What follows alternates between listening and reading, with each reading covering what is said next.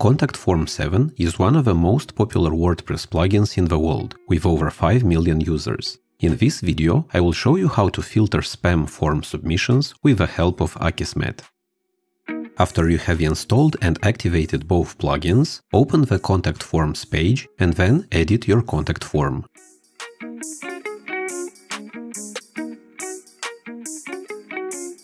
You will have to make a minor change to your contact form markup.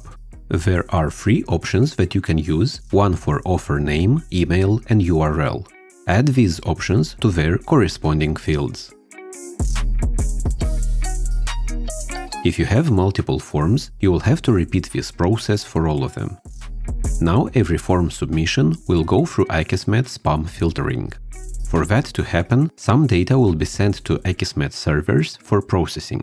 This happens almost instantly, but you should be aware of this data transfer. If you are worried about GDPR compliance, I recommend that you carefully read about Akismet and the GDPR on the official Akismet website.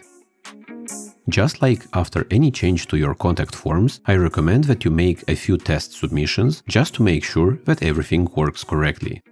Thank you for watching.